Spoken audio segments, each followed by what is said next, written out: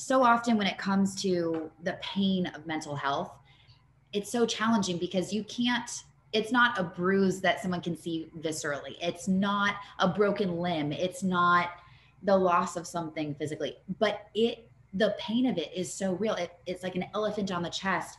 It's hard to move your body. Your Yep. brain feels like it's too many sizes too big, and it just exhausts you. And that's what's so important about checking in on each other. And I think why I'm so honored to get to have this conversation with you and be a part of this is that it's so easy to pretend, or for someone else to pretend and to not know what the pain is that they're going through just because it's not visceral. But seeing it isn't believing it. Believing that this can happen is seeing it, and knowing that anyone you pass can be in this place is so key.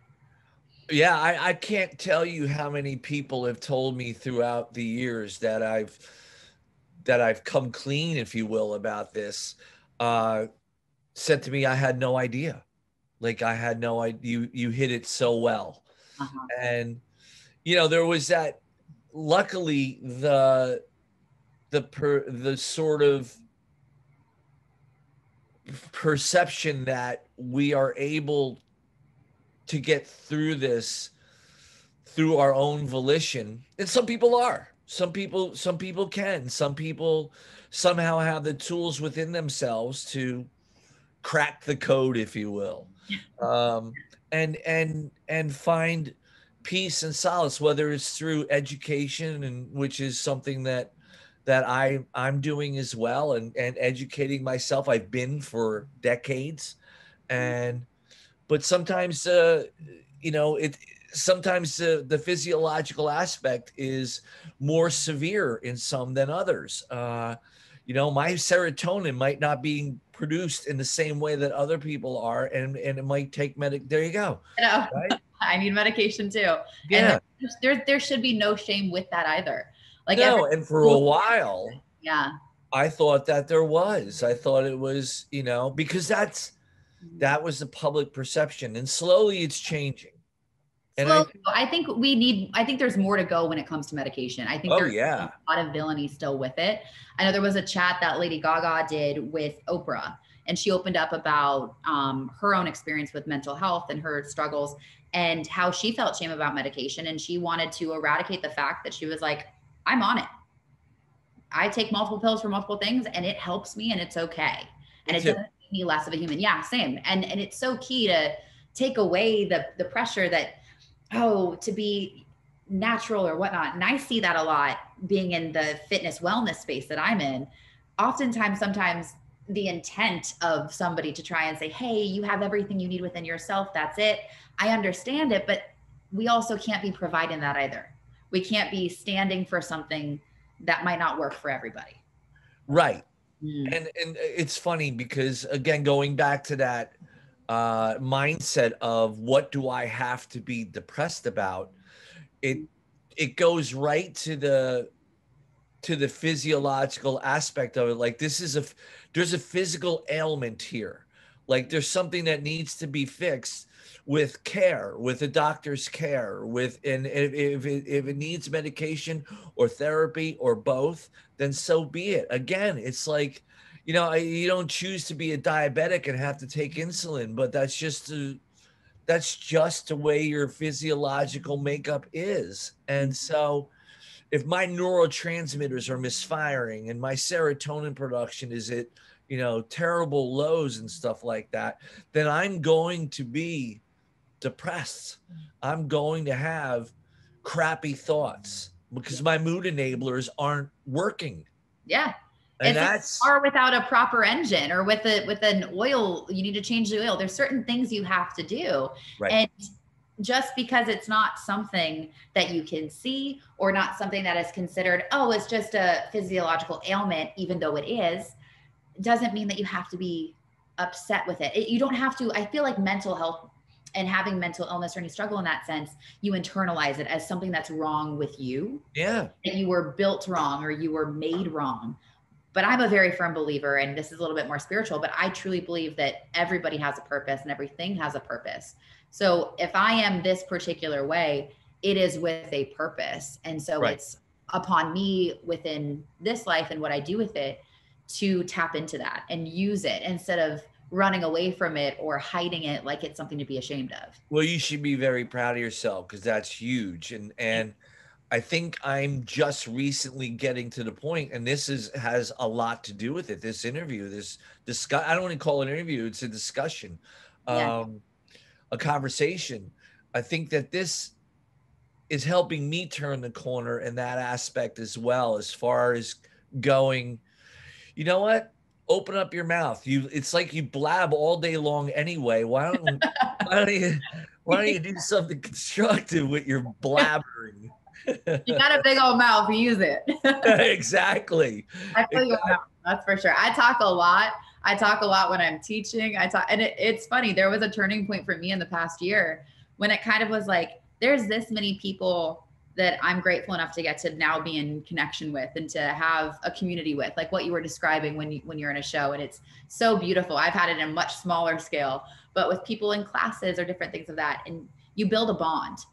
And it's a really sacred, beautiful thing too. And so there was a point when I was teaching where I was like, what am I doing? I'm yelling motivation at somebody, but I myself am human and going through this. I'm with them. It's not me up on a pedestal or up on a stage preaching like I know everything, how to live, how to do it. No, I mean, I'm in my 20s. There's so much crap I don't know. Like, right. I'm very aware of that. Right. But at the same time, it's so beautiful to get to when I share my vulnerability, when I say I have anxiety and depression, I had a really bad day. There's days when I love my body. There's days when I don't. There's days when I question who I am. I've been suicidal and I've also loved life. Getting to share that is not only an exhale for me, but it so connects on a human level. And it is that community. And so you're so right. If you're going to be speaking, speak the truth, speak your humanity, speak yourself, because that's what's actually going to impact somebody else. I think that's the whole point, you know? Without a doubt. And I think what you're doing is noble. And I think that too, though, I mean, connecting through music is the same thing. Putting your feelings, your emotions, providing a soundtrack for people. Like, music heals. I know it definitely has healed me. It's so helpful. Yeah. And that's that same thing. Yeah, that's always, again, as we spoke of earlier, that's been the one thing that I can go to. I mean, a pair of headphones and, my phone, and I could just dial up whatever it is that I know will get me through, whether it's Slayer or Motown music. It runs the gamut for me. Yeah, I love that Slayer. Whether Elvis or the Beach Boys or the Andrews Sisters, for God's sakes, from the. Oh my God, I love it. So that's one of the great things about growing up in a house with 4 older brothers, where there was music just playing consistently throughout the day, and so it made the day joyous. Mm-hmm. And see, that's one of the other things that's really interesting about depression, if you will, and mental health, is the rationalizations that you try to make and come up empty. Like, I grew up in a very loving family. Mm-hmm. I grew up in a family where there was, a lot of music being played and a lot of joy and a lot of happiness.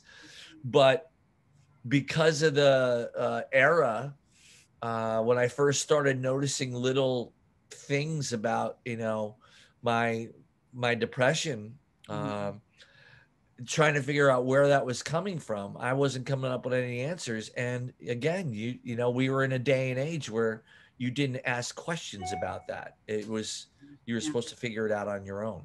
So having a 7-year-old kid attempting to figure out why he's sad when things around him are not that way.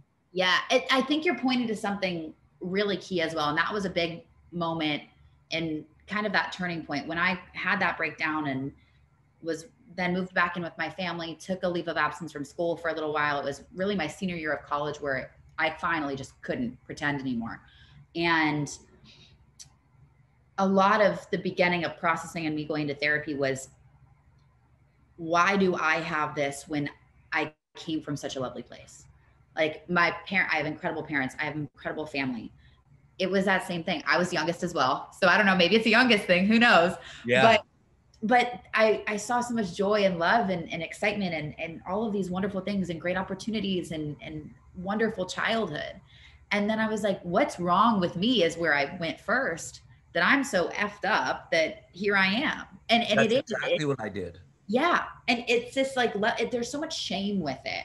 And there are moments every now and again where I still feel shameful over the time I feel like I missed, or there's some points in my life where I don't even remember it. It was like 4 or 5 months I don't remember at all. Yeah. And I'm like, God, I was so living for getting out of it, or I was so living for trying to avoid it, that it still controlled me. And so it's definitely a journey now to stay present. And I'm kind of curious too. The pandemic has definitely been a struggle, and it has for all of us.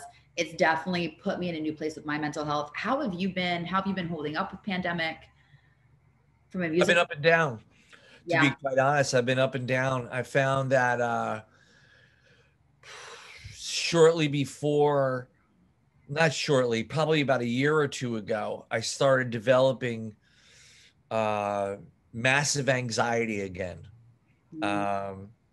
I had, see, this is funny because as strong of a proponent of medication as I've been, I, with a doctor helping me along the way, I weaned myself off of it as I was feeling better, and I was off of medication for nearly between 2 and 3 years. Yeah. And then all of a sudden, Yeah. out of nowhere, Ton of bricks, right? it was unbelievable. It was so shocking to me. Like I started out of nowhere, started losing a lot of weight, and the anxiety started going like off the chains. And the panic attacks came back, and I was like, I there's no rhyme or reason for it. And so I've been back on medication. It was the first thing I did. Was I wasn't resistant to it. I was just because it was a bad meltdown. Like in an airport, like in a corner of an airport, trying to hide, curled up in a ball. It was bad. It was bad. And just the idea of getting on a plane to go anywhere was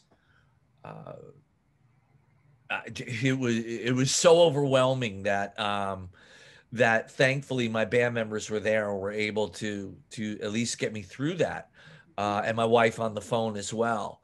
But I got home and got right back on medication and back into therapy, and but the anxiety is still living with me. So it's not as bad as it was in that particular moment, but it gets pretty bad at times. So it's been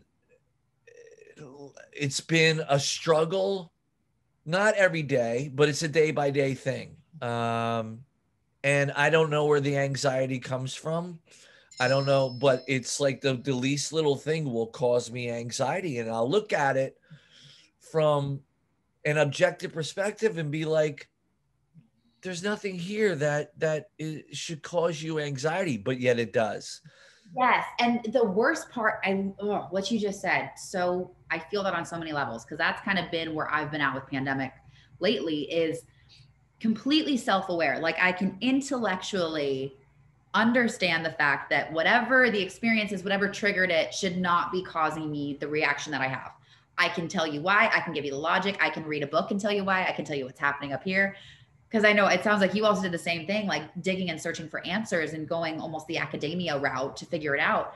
And yet the feeling persists. And then you won't get frustrated with yourself, because sometimes I feel split. Like I feel like there's the level-headed intellectual part of me that's just like, here's Miss Logic, who this is where you're at.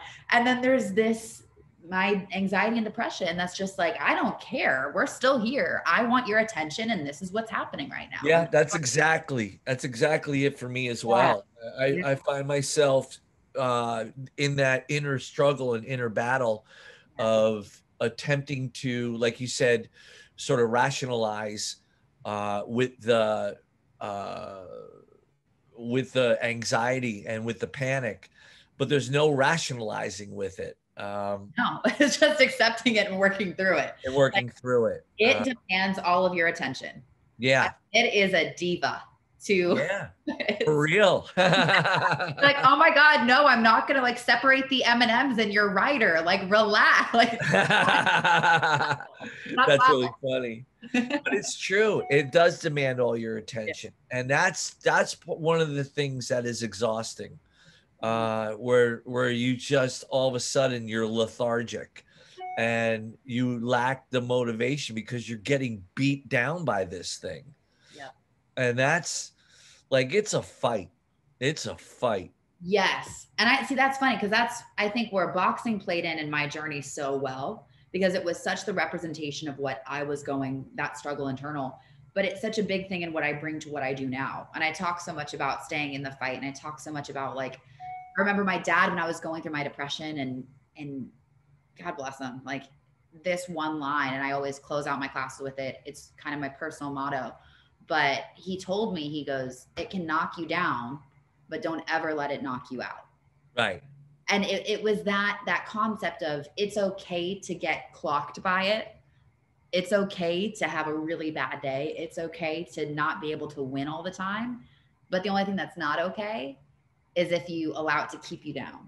Right. Is if you don't keep trying, if you don't understand that it's a journey and it's a process, and it's not a check mark. And I think you mentioned that earlier. Mental health isn't like a light switch. You're like, oh, I figured it out, A+. Like, no, right. It's always, and it comes in different phases and stages. And yeah. I think I've definitely done the thing where I was like, oh, I'm good. My life is great. I don't need medication. And I didn't for a while. Yeah. And damn, it comes back at you. It's crazy. I thought I thought after, 2 years or close to 3 years that I was, free and clear. Like, look at me. Yeah. And then all of a sudden, I beat it. Yeah. Yeah. I beat it. That's exactly what I said. I beat my mental or my depression or my anxiety or whatever. And it's just, that's not the rules of the game.